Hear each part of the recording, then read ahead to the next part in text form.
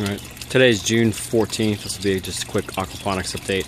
My system is not really doing well, with the exception of the basil. Basil seems to like pretty much anything. My cucumber plant that was doing really well inside just slowly withered and died once I moved it outside. I pulled the plant yesterday, and the root structure on it was really small, really shallow, which is consistent with what I've been seeing with my with any other plants that I've pulled out of there. Almost no roots.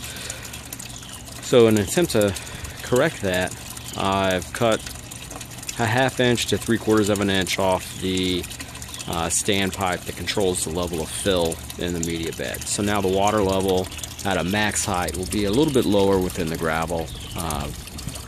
Hopefully it'll motivate the roots to grow a little bit deeper, get a little bit better root structure on the plants that are in here, and maybe that'll fix part of the problem.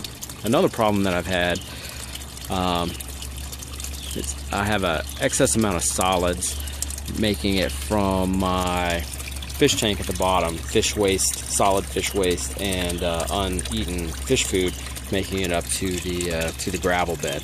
Successful aquaponics systems that I've seen, that I obviously don't have personal experience with, but I've seen online, have swirl filters that they use to control the level of undissolved solids that make it to the media.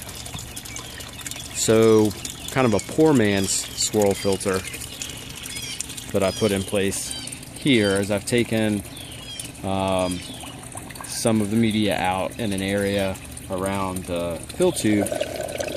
I've added a piece of this 4-inch PVC just to kind of keep the area contained, and I've put cut greenies out 3 deep and placed them in there. Greenies are just kitchen scrubbies made out of a green material. I guess you call them Scotch Brite, I think is the brand on them, but we used to use them in the Navy. I'm familiar with them. They're inert, so they're not going to add or take anything away from my system, but they work as a pretty good filter. So I put those in here with the goal of cleaning them and changing them out every day or every couple of days to just remove the amount of solids in the system that get up here and decompose and throw the nitrate and nitrite levels way off within the system. So I'm attempting to address that, as well as address the fill level by cutting a little bit off the standpipe. Hopefully both of those issues will help. My tomato plant has grown to a decent height that you can see there. It's not making any progress on producing fruit. It's not flowering at all. My cucumber plant, while it was inside, had 10 or 15 male flowers on it, 1 or 2 female flowers that you can see because they have the fruit attached, but it never really got beyond that.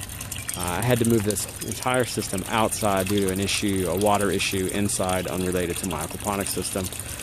My bell pepper here quickly grew to the height that you see, this is the bell pepper. Quickly grew to this height. It's been this height for a while now, a week or two it seems like, without making any real progress beyond that. This is another cucumber that I planted recently to replace the one that I knew I was going to have to pull. And then I've also planted another tomato, which you can see is right here. And I just want to see how that does with changes in the chemistry from removing the undissolved solids, as well as lowering the fill level by cutting just a almost 3/4 of an inch, 1/2 inch to 3/4 of an inch off of the pipe that you see right here. So we'll see how all that goes, and just keep testing and keep trying, keep testing the water levels. I haven't been happy with nitrates and nitrites, but we're going to keep working on that. I think that is largely due to the solids. You can see I've had an algae bloom in my fish tank. My fish are doing well, so I know I've got an ammonia cycle going. And my fish have been in here. They're doing well. They're thriving. There's 7 black mollies or Dalmatian mollies in here currently, along with 1 Protostomus that's just really loving the algae growth. I did a 90% water change 2 days ago. I had almost clear water in here, and then now we're back to this to the screen, which isn't nearly as bad as it has been. Before I did the water change, it was a dark forest screen, you know, and it was completely opaque. So also removing, I think the algae bloom, obviously there's a lot of sun out here that has something to do with algae bloom. I think the excess nutrients in the water, the uneaten fish food, and the undissolved solids are contributing to the algae bloom as well. So hopefully we can get both of those conditions corrected and get some plants growing.